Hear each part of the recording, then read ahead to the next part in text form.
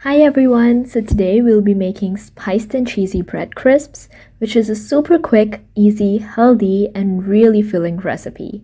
So let's get right into it.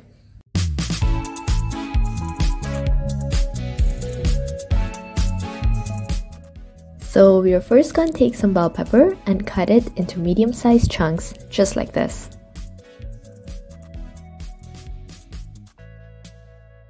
Next, we'll be taking 3 pieces of bread and cut each into quarters.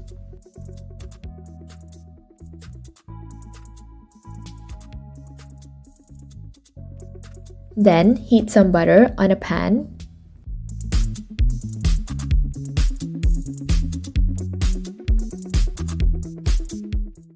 Put in those pieces of bell pepper and bread into the pan and toss them a bit.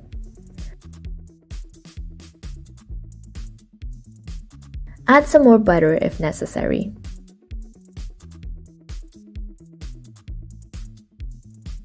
Finally, add some red chili powder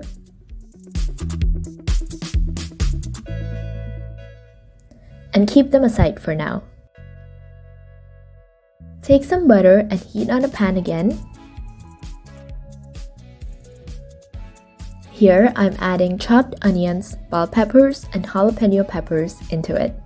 I usually chop my vegetables and leave them in the freezer so they can easily be used the next time without having to be chopped again.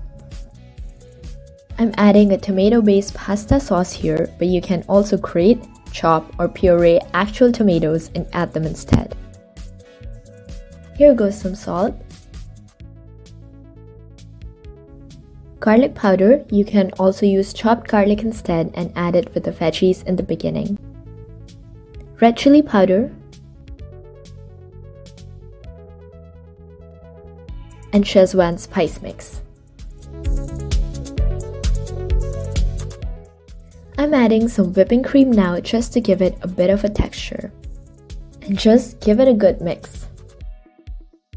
Upon reaching this consistency, add the toasted and spiced bell pepper and bread pieces and coat them well in the sauce. Add a lot of cheese, any kind you like, even vegan. A bit of water at the sides to prevent it from burning, and then cover and reduce the heat.